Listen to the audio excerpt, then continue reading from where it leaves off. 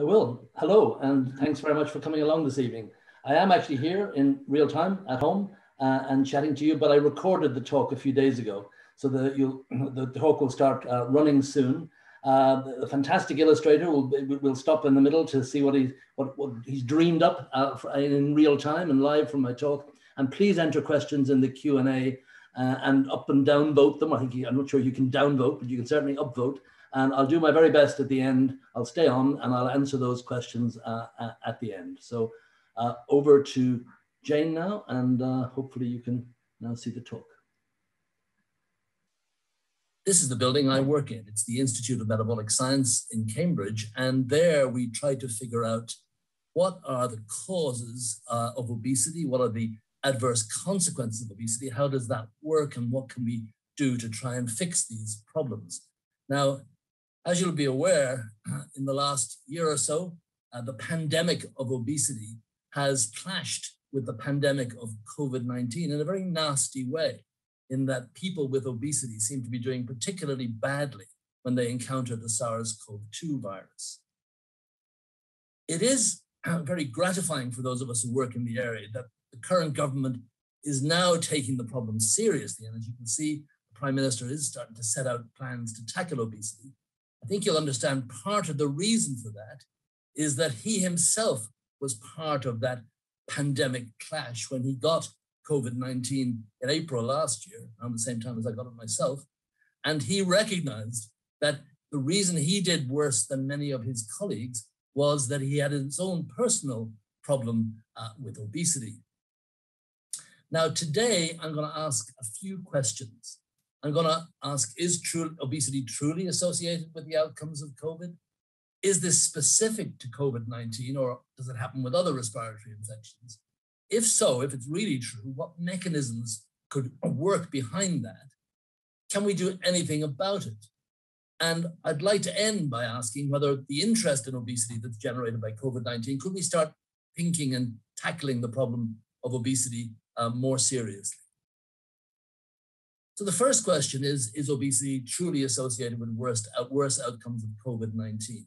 The first indications came from a whole lot of small reports from individual hospitals around the world who kept noticing that many of their sickest patients right at the beginning of the pandemic seemed to be obese. But of course, scientifically, that's very difficult because it's patchy data, small numbers, etc. So it took the power of, and thankfully the UK, as you'll be aware, has really made fantastic scientific contributions during this COVID epidemic. One of the contributions the UK has made is through terrific large population-based studies.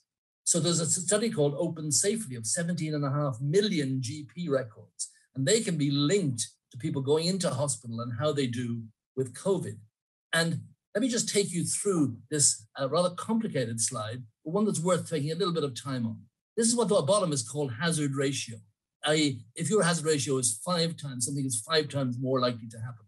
What we're looking at here are deaths from COVID. And so looking from the top, we're looking via age group. Now, you all know that age is a major risk factor for dying from COVID. And if you take the standard as being people between 50 and 60 in this age group, that was the mean age in this GP-based cohort, and put them at 1, you can see that as you go up the decades, there's an astonishing increase in mortality as you get older. And here is in the individuals over 80, more than 10-fold more. And then in the younger people, much less. And in the very young, right off the left end of the scale. And then you can work down the graph and look at males versus females. You'll have heard that males do worse, and indeed they do about twice as many deaths, relatively speaking, in males versus females. Now here we come to obesity at a mild level, a medium level, and a severe level. And as you can see, graded up at the scale is a substantial impact on obesity on dying. Worse, for example, certainly much worse than asthma, even quite severe asthma is here. And in people who had cancer up to over 5 years ago, really not much of an impact. Cancer just in the last 4 or 5 years, not as much as obesity. So obesity, because it's so common, these relative ratios really make a difference. A lot of people are affected by this phenomenon. With my colleagues in Oxford, I have contributed personally to some of this work, and we've looked in a different GP record, so-called Q research, in a little bit more detail at things like ITU admission, hospital admission, as well as death from in COVID-19, in a very similar way to the previous study. But if you start looking at ITU admission, you can see this ratio starts to go up, even at overweight levels. So you can see that the risk of being admitted to ITU starts climbing at the levels of overweight. This is a body mass index of 30 when obesity starts, but even before that, even overweight influences the risk of having an ITU admission. The risks, the relative risks of being obese were substantially greater in younger and in Black patients. And when you got very old, over 80, body mass index didn't seem to matter at all in the very oldest groups. But this effect, this young effect, bigger in younger and Black people, fitted with those early reports of obese people, particularly those from other non-white ethnicities, having a particularly bad outcome from COVID-19. And when we look and dig a bit deeper into what it is about obesity, it's those obese people who have what we call markers of ectopic fat, evidence that the chemistry in their body is changing, has a much bigger effect on COVID outcomes. In other words, it's the metabolically sick individuals with obesity, not the metabolically healthy individuals, who are getting more of the worst outcomes with COVID-19. So back to our second question, is this special for COVID-19, or does it happen in other conditions? Well, the answer is pretty clear. If you look at seasonal flu, which does kill people every year, there's no association of body mass index or weight with how much you die or not of seasonal flu. And if you get what's called ARDS, acute respiratory distress syndrome, after a severe sepsis, after a car accident, etc., you actually get what's called the obesity paradox. Obese people tend to do a little bit better and get off ITU more than those people who are thin. So it's not a generalized phenomenon of having a very bad pulmonary infection or pulmonary inflammation. Yes, here he says it improved in this population compared to individuals with a normal body mass index. How does SARS cause severe illness and death? Does obesity influence the risk of getting the virus? Might obesity influence viral behavior once a person is infected? And might obesity influence how your body responds to actually having the SARS-CoV-2 infection? So the next part of my talk, I'm going to talk about these possibilities and how SARS-CoV-2 and obesity might intersect. But to understand why obesity is bad for outcomes, you really have to go to the heart of where the virus is really causing its most severe damage. Most people who die from COVID-19 do so because the lungs become severely inflamed and dysfunctional and unable to carry enough oxygen into the body to allow people to survive, even if they're on ventilators. And so to understand that, you need to understand a little bit about how the lung works. And your windpipe brings air down, oxygenated air down into the bronchi, down into the smaller bronchioles. And here's the business end of the lungs, the oxygen exchange little organelle called the alveolus, And it is a beautifully designed little air sac. And when your blue deoxygenated blood comes back from the body, the lungs take the oxygen moves into the deoxygenated blood, and then it returns it to the body through these capillaries, very, very dense blood supply, and then returns it through the pulmonary veins into the heart, and then out to the rest of your body. And then we have to look more deeply into the alveolus and say what makes up this alveolus. It's got some very thin cells that make the thin lining, the type 1 epithelial cell. And then it's got these fat guys, the alveolar type 2 cells. They make the sort of lubricant that lines and surfaces the inside of the cell. So they're cells that are churning out stuff that keeps the inside of the air sac healthy and moist. And there are also some scavenger cells here, the macrophages, which gobble up any bits of dirt and dust and bugs that might happen to be down in the alveolus. And this is where the real issues with the virus come in. So when the virus gets into you, it generally gets in your nasopharynx, the back of your nose, and it proliferates first in cells at the back of the nasal cavity. And then having proliferated and multiplied there, it then makes its journey down into the lungs. And in particular, it makes a journey down into the alveolus and takes a bead on these type 2 pneumocytes, these cells that make the surfactant, that make the lubricant. And why does it do that? Well, it does that because on the surface of these cells is this thing you may have heard of, ACE2. ACE2 has normal functions in the body. It's present in many, many different cells in the body. And like all viruses hijack normal cell proteins, and they hijack them and they use them to get into the cell.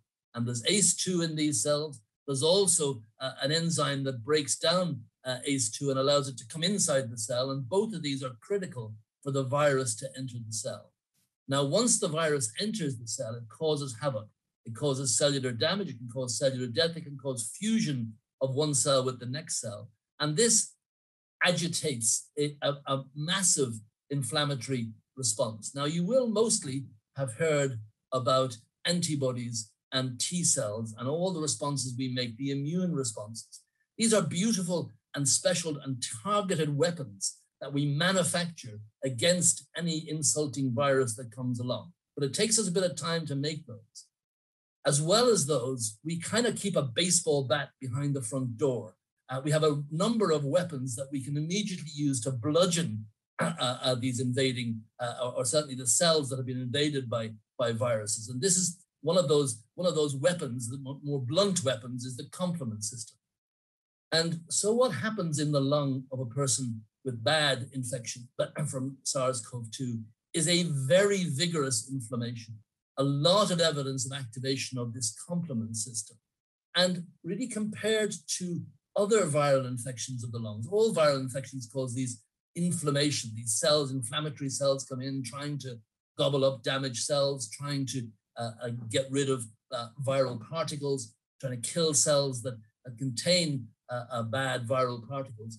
But particularly in COVID-19, there's a huge amount of inflammation in the surrounding blood vessels, with lots of as I say, complement activation, but also damage to the blood vessels and clotting. Clotting being a particular feature in the small blood vessels, seen much more in this viral infection than in many others. Here's a picture, for example, of a lung of an unfortunate person who died from COVID-19. These are the air sacs, the alveolus. You can see there's blood in them because the capillary wall has been damaged. So you see the red blood cells where they shouldn't be in the air sac. You see here a classic, what's called microthrombus, a clot mainly made from platelets, the small clotting corpuscles in the blood. And this is really very characteristic of COVID-19. Lots of these micro thrombi, lots of clotting off of the small blood vessels in the lung. You can see it with other lung infections, but it's much more prevalent with this particular virus. And that may give us a clue as to why obesity is so bad when it happens alongside this virus. So what could obesity do? Well, obesity could basically do things. It could two things. It can change how the virus behaves, or it could change how the host response to the virus occurs. So let's look at what possible influences it could have on viral behavior.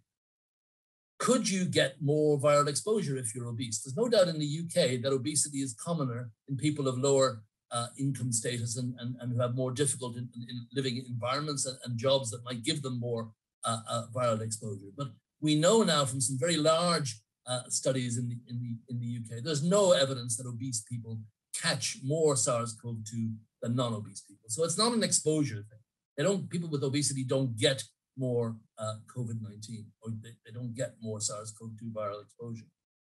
Could they spread their virus from the nasopharynx to the pneumocytes possibly quicker? Obesity certainly causes an increased prevalence of reflux. The reflux you get in your tummy, and with a big tummy, you can get more reflux. And people have suggested maybe that causes more coughing and aspiration, and that those can particles can go down the lung a bit more. That's purely speculative. What about viral invasion?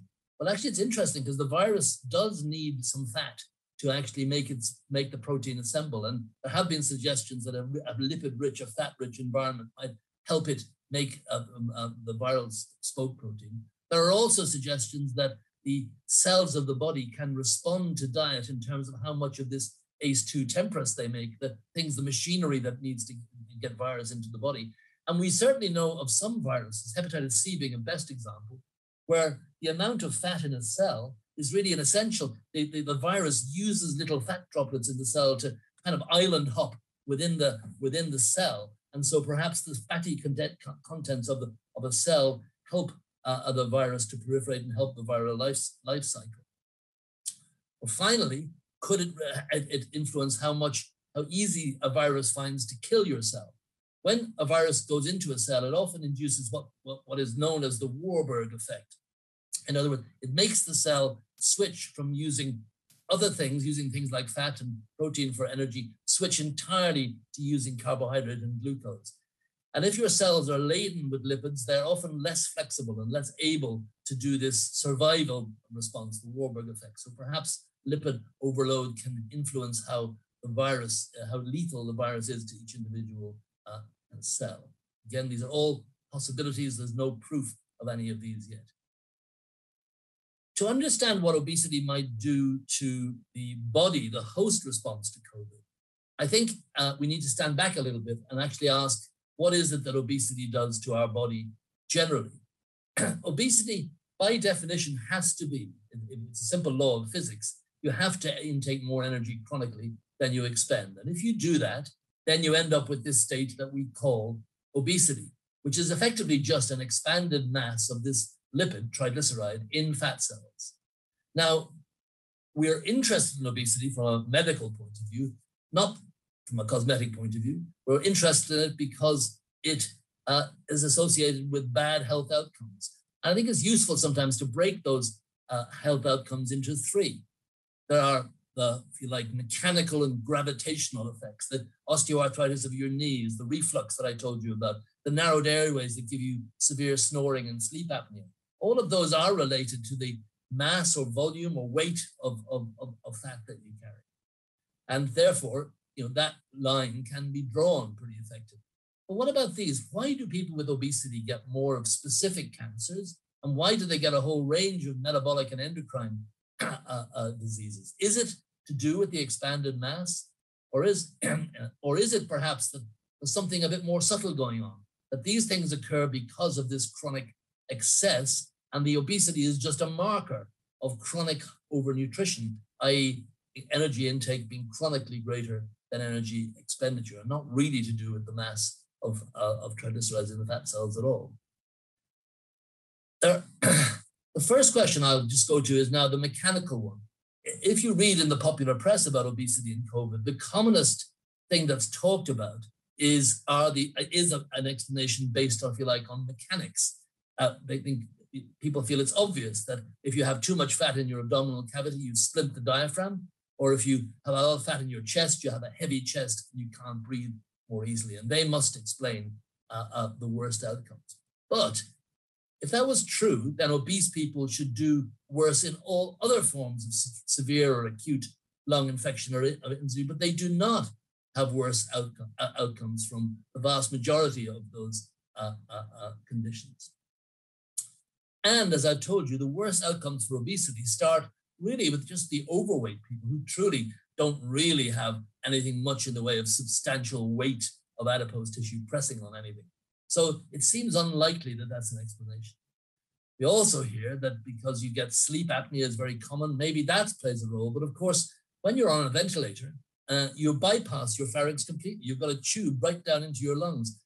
How narrow your upper airways are is irrelevant. And those people with obesity still do worse, even when they've been ventilated. So a mechanical explanation doesn't really seem to be tenable. So let me take you through what I think are probably the two major theories about why obesity is bad for you generally, and then how that might intersect with COVID-19. And the first one is the so-called ectopic fat theory, or fat in the wrong place.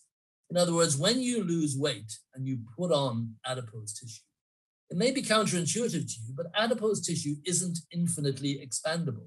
We can't keep putting that positive energy balance into fat cells. There's a relatively limited pool, there's a limited size of each individual fat cell, and the pool of precursor cells that can turn into fat cells is limited.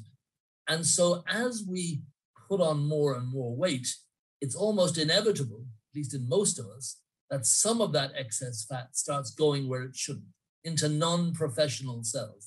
These cells, the fat cells, are professional cells. They're meant to store fat in these one big droplet. But what happens as you progressively put on weight, fat starts to go into other organs. It starts going into liver and muscle and blood vessels. And these cause all sorts of metabolic havoc. They cause a problem with how insulin works in your body. And because they do that, the pancreas then responds and starts making much more insulin. And you get these problems of insulin resistance and hyperinsulinemia. It can exhaust the pancreas and end up in type 2 diabetes. But a whole range of other things, not just diabetes, occur as a result of this ectopic fat. I sometimes describe this as kind of the soggy bathroom carpet model of metabolic disease. When I was growing up, we didn't have any central heating, and therefore we did actually have a carpet on the bathroom floor. So I think it doesn't sound quite so strange from my perspective.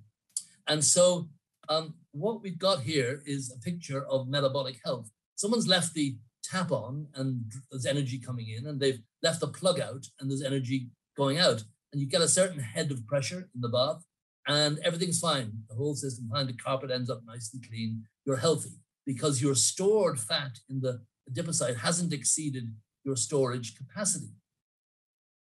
But we will often think about metabolic disease and obesity is that people eat too much, in other words, turn the tap on more, and the bath fills up, or we don't expend enough energy, or indeed a bit of both.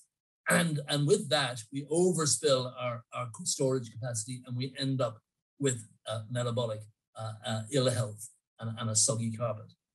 But what we've often, I think, failed to identify is that not everybody has the same size bath. In other words, you can get into this metabolic trouble, yes, from eating too much, and yes, from not expending enough energy. But there's a huge variation between us in how much we can healthily store excess. Each one of us, in a way, has a personal fat threshold, and we don't quite know in advance what that is, sadly. So you can develop these metabolic complications, some people with just becoming overweight. Others have to become substantially obese, those with bigger baths, before they develop the metabolic complications. So the second second mechanism that we think about when obesity is having bad effects on the person, the second mechanism is inflammation. So as fat cells grow and as the adipose depots grow, more fat cells die. And dead cells are an offense to the organism, and we have cells living there, small numbers, that proliferate and migrate to the dying and dead fat cells and start gobbling them up. But they're inflammatory cells, they're macrophages, and they set up a degree of inflammation in obese adipose tissue. And that can sometimes be so vigorous that that inflammation spills out over into the circulation. And we get levels of these inflammation, these signals that increase inflammation in our bodies going into the circulation, or certainly in high concentrations locally, wherever there's fat tissue. And remember, there's fat tissue around most of our organs. So if we start looking at these two mechanisms, inflammation in adipose tissue here and ectopic fat causing insulin resistance, we can start seeing where obesity may start to impact and give you a worse outcome from COVID. So First, we have the evidence that there's more inflammation. Now, we know that a bad outcome of COVID is partly at least dependent not on the virus, but on an over-vigorous host response and an over-vigorous post-inflammatory response.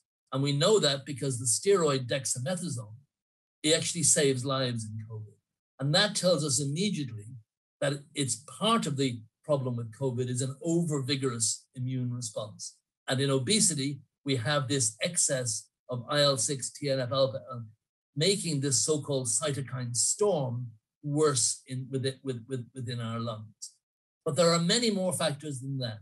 There's another protein that you won't have heard of. It's made only in fat cells, but paradoxically, when you get fat, you get less of this made in fat cells, rather remarkably less.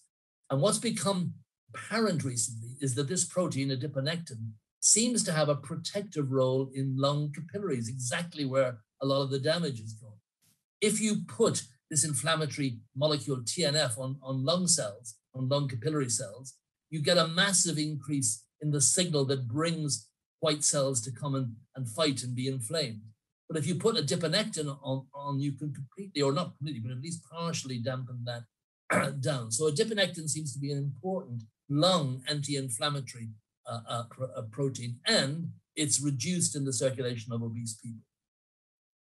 Another thing, the thing I told you about when I gave the analogy of using a baseball bat behind your front door, the complement system, that's just sitting there ready to bite any invading organism.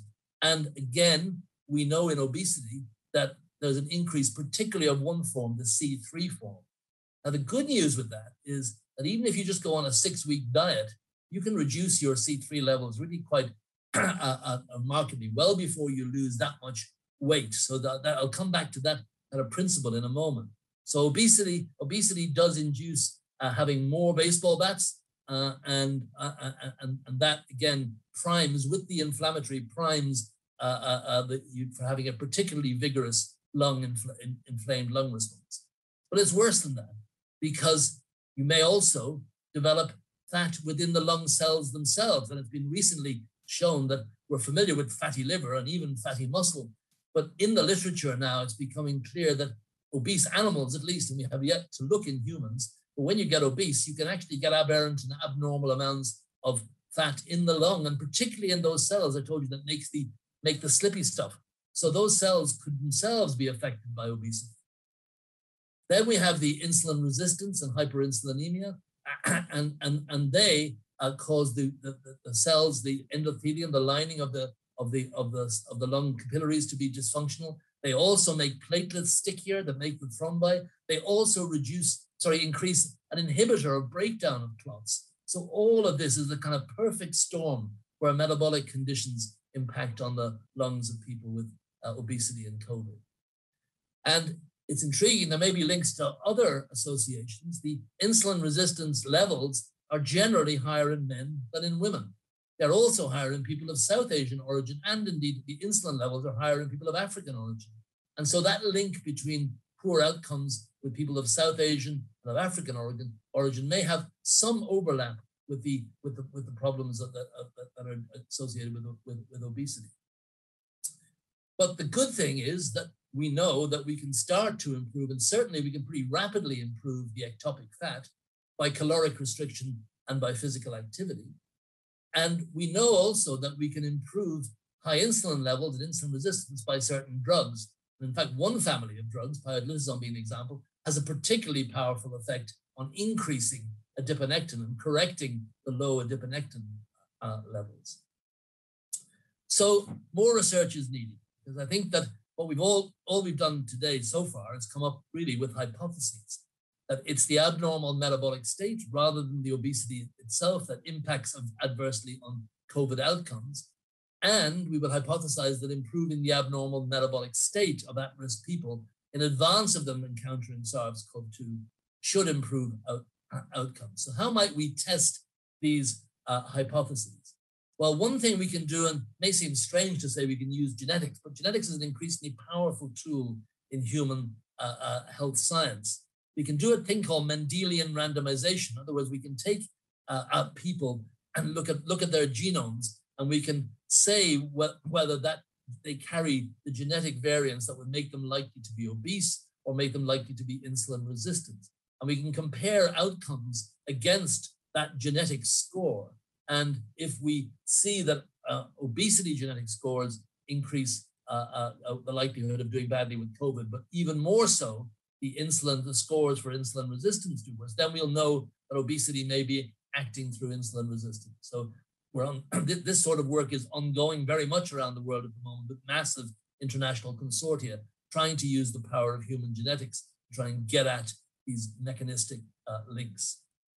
We can, of course, and you'll be familiar with how good Britain has been at doing randomized controlled trials. We could do a trial of diet and physical activity in a subgroup of individuals who are put into the trial and others who are just given simple advice to see who would do better if they encounter COVID. Of course, as we need for these, we need to be in a place where there's enough COVID, and thankfully, as our vaccination increases, that will reduce. And of course, we could try to do things quicker and get people more metabolically healthier and fitter with the aid of pharmaceutical agents, weight loss drugs that lower circulating insulin, or drugs that improve insulin action by putting fat back in adipose tissue. I'm going to stop now for a second and let our illustrators show where they've got to with their wonderful diagram.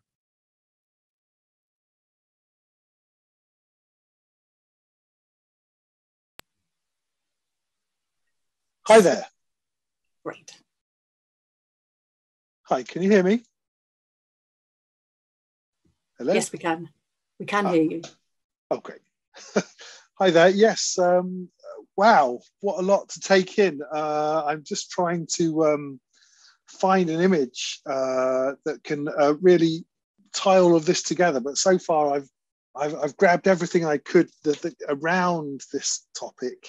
I've got a diagram in the middle of COVID entering the lungs and the blood clotting. I'm hoping to get the baseball bat in there as well. And I've got here in the furthest right-hand side of the picture, the soggy carpet syndrome taking place, where the ectopic fat is sharing a bath with somebody. And she's saying, "Are you sure you're in the right place?" So the drawing is developing, and please check in with me later to see how I get on. Thanks very much, Josh. I'll just do the screen share again. Okay, thanks.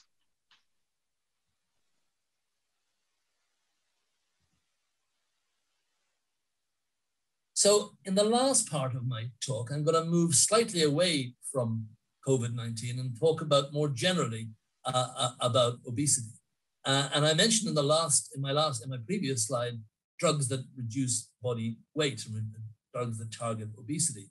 And I think for many people, they'll be thinking, well, God, they've got a really bad track record, amphetamines, and then a more recent one that caused depression and had to be stopped. And surely obesity drugs are a bad thing, and we shouldn't be encouraging them. People should just lose weight by their own voluntary activities, and that isn't that difficult. Well, I'm afraid the first thing to say is it is very difficult, and that's why a lot of people don't succeed, and why I think we do need to think seriously about it.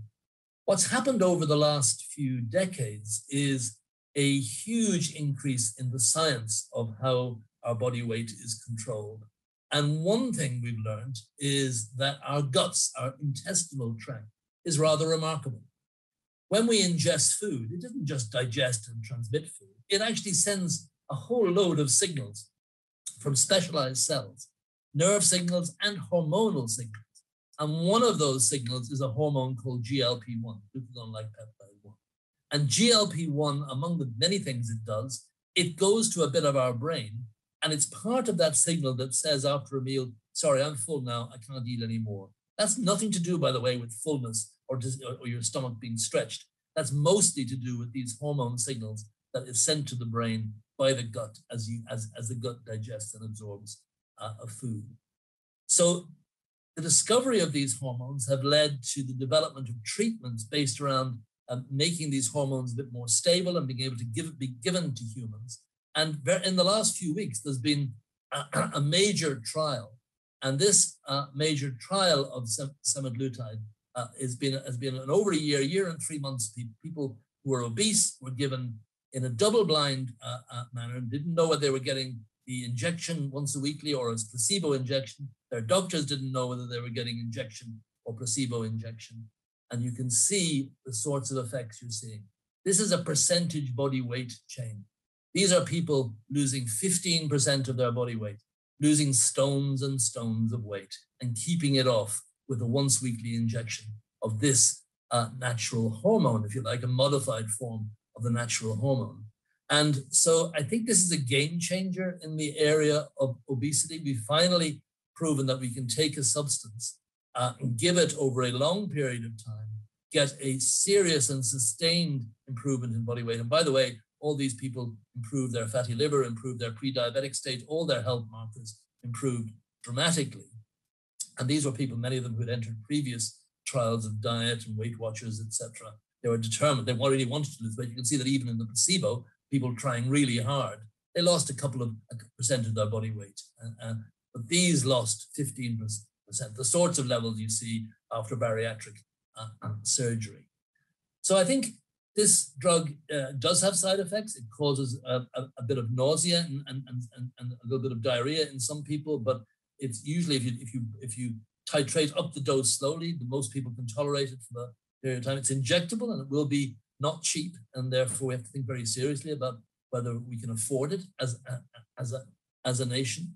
But I think what it does is it opens the door to say we need a grown-up conversation about the use of obesity therapeutics as part of the solution to the obesity crisis. And I think it should be part of a joined-up approach. And I often use this analogy when I'm talking to senior health policy ministers, etc. The analogy being what we did with high blood pressure. When I was a junior doctor, the wards and the patients I looked after, the wards were full of people with serious emergencies from very high blood pressure, including strokes, renal failure, heart failure, and really we just rarely see that. We do sometimes, and some poor people still struggle, but as a relative proportion, we've effectively cracked the problem of severe high blood pressure causing terrible human suffering. And I think we need to learn lessons about how we did that. And if you look back, look at it, hypertension is just a high blood pressure. It's just blood pressure along the distribution that's up here that's causing illness. And obesity is a body fat store that's up here in the top of the end of the distribution and causing problems. So they're very similar in a way. We all have an amount of body fat. We all have a blood pressure, and we'd all like to be further down towards the healthier end of both. How did we do it with high blood pressure? Well, if you had a person in the 1940s with severe blood pressure, they were put on this ghastly rice diet, which very few of them could tolerate, extremely low salt diet. It worked for a bit, but people found it really difficult to stick to. Then in the 1940s, they moved to doing operations, surgical sympathectomy, cutting the nerves in the neck, and that leading to a drop in blood pressure, but severe problems with not being able to stand up again. Then there were drugs with severe side effects. Then we went through drugs that were limited effectiveness, but also had bad side effects. But gradually, our science improved. And from the 1970s onwards, we started developing safe and effective blood pressure measurements, blood pressure therapies that could be used in combination. And as well as this, we had public health advances. We got screening of blood pressure in general practice, and we generally had measures to reduce the salt intake in food. And together, these have had a major impact on hypertension. Where are we in obesity? I think we're 50 years on, but it's a very similar trajectory. We can tell people to diet and exercise, but really most people, or a lot of people, find it exceptionally difficult to do that. We can do bariatric surgery, but we can't do that on everybody, and it does have some substantial side effects, at least in some people. Then we went through a phase of having drugs with limited or side effects, either ineffective or significant adverse effects. But we're now starting to get drugs with better efficacy and safety profiles. So I would say that we need a multidisciplinary approach to tackle obesity. We tackle blood pressure and hypertension through policies of salt intake, screening, and drugs which are cheap. Now they're cheap, effective, and used in combination. I think that the amelioration of the adverse health impact of obesity will require that combination of strong public health measures focused on prevention and the selective use of cheap, effective, and safe medications. But for those to be developed properly, we continue to need science. The latter, we will require a deep understanding of how human energy balance is controlled.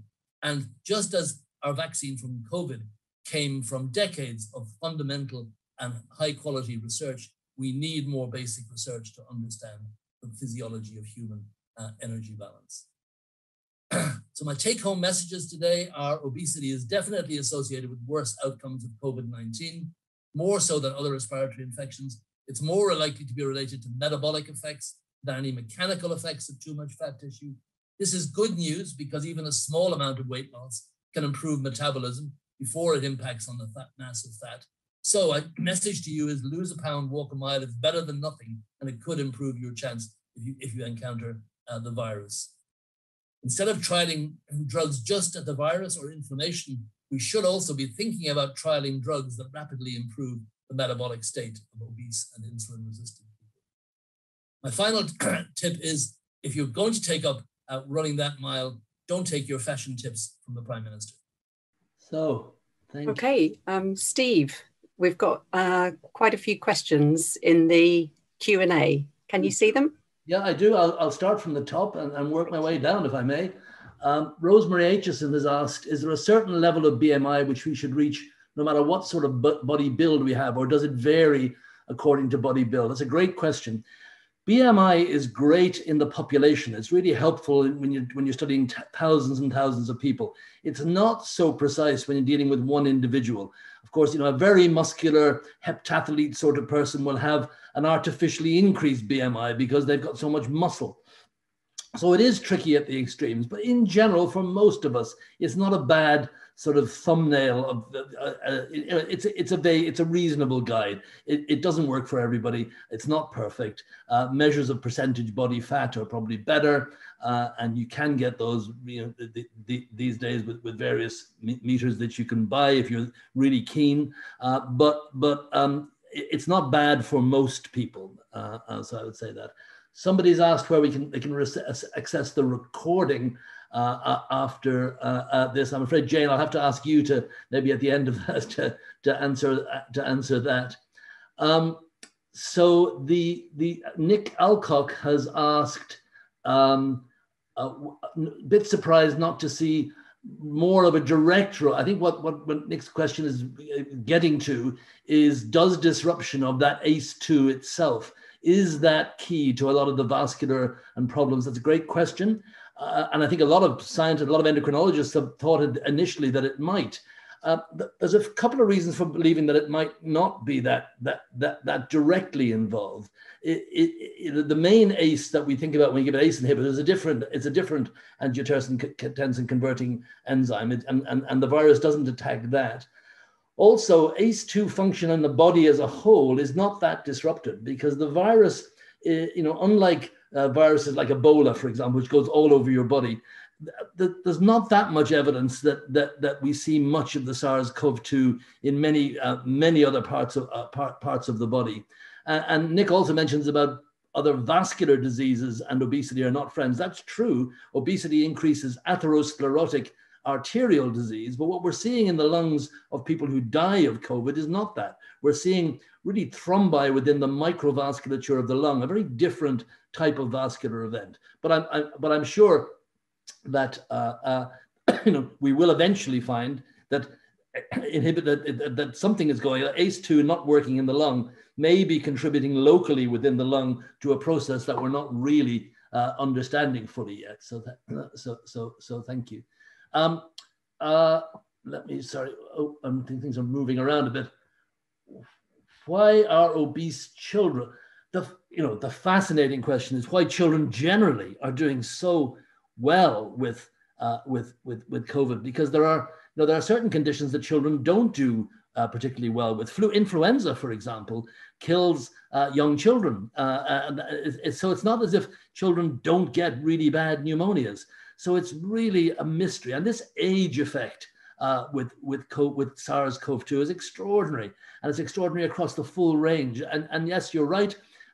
What we do see, though, is that the very few small, if you get down and you find somebody who's on ITU who's in their teens or late 20s, they're pretty often very obese. So obesity does, in relative terms, seem to increase that risk reasonably substantially. Lisa C asks, why can't the body just make more precursor cells for the great? Oh, I wish, that's a fantastic question. And yes, I think there are people who have more subcutaneous fat on their bodies. It's very likely that there are some people born with a huge capacity to put on fat cells. So, you know, quite often when if you ever read one of the tabloid newspapers and it told you an article about somebody who the ambulance had to, or the fire brigade had to come in because they were so large, they had to take them from the house. Those people often don't have the adverse effects of obesity. They're massively obese, but they don't have diabetes, for example. And that's probably because they have this vast bath, if you like. They have a tremendous capacity to keep putting down adipose tissue and putting the fat in adipose tissue. And if we understand, we'd love to understand more about what causes it. We are beginning from human genetic studies to understand the genetic predispositions to not being able to make enough subcutaneous fat precursors. So it's a great question, and one where we're really actively involved in Maria H just said something very nice to me. Thank you, Maria, for enjoying the talk. So Sarah Hall, Anya has asked, if an obese person changes their diet, and well, not so much changes their diet, but just eats less calories and exercises and becomes a healthier weight, ectopic levels, fat levels would fall. C3 levels, yes, they would fall. Adiponectin levels would go back up. Systemic inflammation, yes, all of that. And the nice thing is, many of these things, particularly the ectopic fat, can start to disappear well before you see much change in the actual weight or waist measurement itself. You can really see, if you put somebody on a very tight diet and measure their liver fat using magnetic resonance imaging, you can see the fat disappearing out of the liver quicker than it disappears out of other places. So that's really important to know. V. Anderson asked, is there a right place to store fat and a wrong place to store fat? Well, what we know about is correlation rather than causation. But what I would say is that if you take people who have an equal amount of stored fat, and you have people who store it on their buttocks and thighs versus who store it inside their tummies, the ones who store it on the buttock and thighs tend to have far less metabolic problems than those who store it in the tummy. Now, what research that we've been doing with our colleagues in the MRC epidemiology unit suggests is something a little bit counterintuitive. You might think that it's the excess fat in the tummy that's the problem.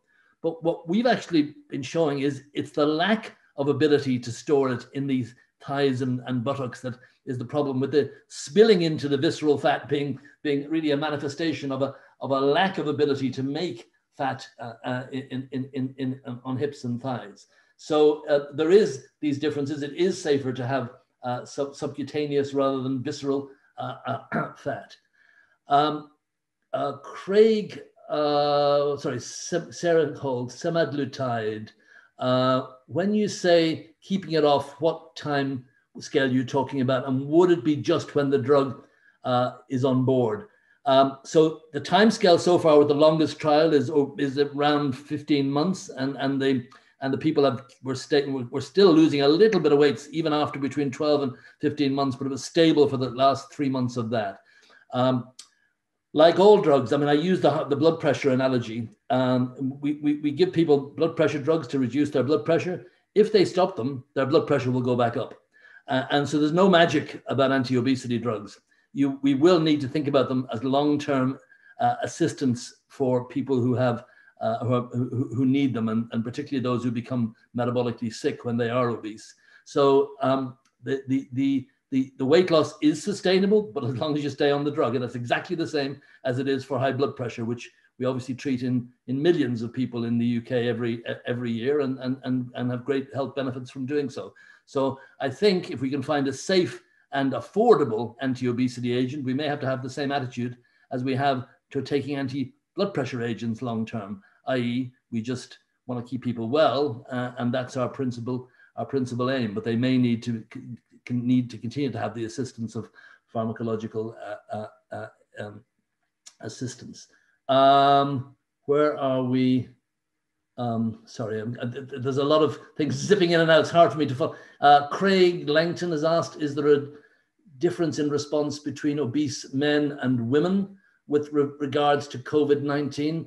I think the evidence is that women generally do better than men, but the relationship between body mass index and worsening is similar in the two genders, the two sexes. So there's Claire has asked if the severe outcomes of COVID are caused by the immune system overreacting. Why do older people with typically worse immune systems seem to do worse? That's a fantastic question, and one which I have tried to put to my more sophisticated immunology colleagues.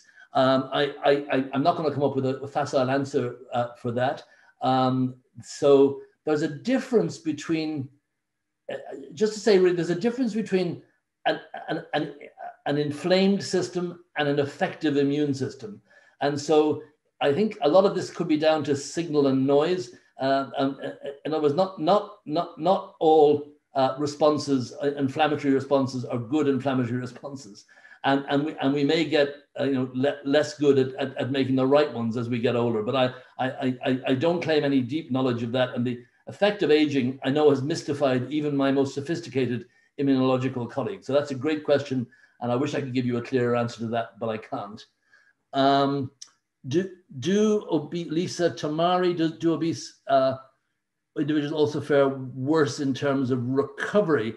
I guess you're asking now about whether they've survived to come off and whether there's worse long COVID. I don't think we know the answer to that yet. I think there's not been enough data now on obesity versus the long COVID recovery time, but that's a great question and one which I'm sure will be addressed and answered. Brian Na has asked, the UK is number one for obesity in Western Europe. Why are our leaders not doing more to address this? That's a very big question, a political one as well as a scientific, really effectively only a political question. It does seem that we had a resistance in this country to some of what previously been thought of as nanny state interventions. It didn't seem to be consonant with the British way of handling things, but I think the current government is taking a somewhat more interventionist approach in that with an obesity strategy that at least might have some teeth. So I think watch this space. There may be some improvements there. I think as well as needing to do the necessary public health piece, we also we do far less treatment of obesity. We don't take obesity seriously enough as something that needs, seriously ill people with obesity need help. In a country like Sweden, for example, they do more bariatric surgery operations in Sweden than we do in Britain, a much larger country with a much bigger obese problem. So and even do more in France, where there's some significantly lower amounts of obesity than Britain. So I think we need to, as I say, have the grown-up conversation with those who govern us, both in terms of the public health strategies, but also taking obesity seriously as a disabling and difficult medical condition. Yes, and look at it from all angles. Now, Jane has asked me to stop for a moment, and we can look at how the illustration is coming on. Hello, yes, hi there. Wow, again, there's so much to take in. I'm not sure if I've even got space, but I've done my best to capture some of the wrap-up comments on the right-hand side of the drawing, where we talked about brain chemistry, perhaps holding the key to regulating appetite and that kind of thing. I've drawn a heart next to the brain, and I'm going to do a piece about learning from studies we've done with high blood pressure, what we can learn from there. And in the bottom right-hand corner, I've written, we need a multidisciplinary approach to increasing metabolic state. And if I've got space, I will definitely be drawing Boris and in his fashion blog, as you described. Thanks very much, Josh. I think we've probably got time for Steve to answer one more question. One more question. Okay. Somebody, let me see. Anna Smoliar has asked if we're doing any more trials for obese people, and tell us a bit more about the ones we've done. Now, when you say we, my own research has been particularly focused on severe obesity in children with genetic forms of obesity, and we have done some treatments in those, but they're very targeted to the rare causes in those children. My colleagues in the Addenbrooke's Hospital Obesity Clinic have participated in some of the other larger trials, and will, I hope, be doing more. So we do have an obesity service at Addenbrooke's Hospital, and my colleagues there, although primarily clinicians, do get involved in pharmaceutical trials of obesity agents. I think you'll see in the next few years there'll be probably more opportunities to become involved in those trials. So I think I'm being told, I'm sorry, there's lots and lots of questions, and it's great to have said so many questions, but I've been asked to wrap up. And so sorry to those of you I haven't been able to answer your questions. Delighted that it obviously brought so much interest. Thanks very much, Steve, for an interesting talk. And thanks everybody for coming tonight. Great. Cheerio.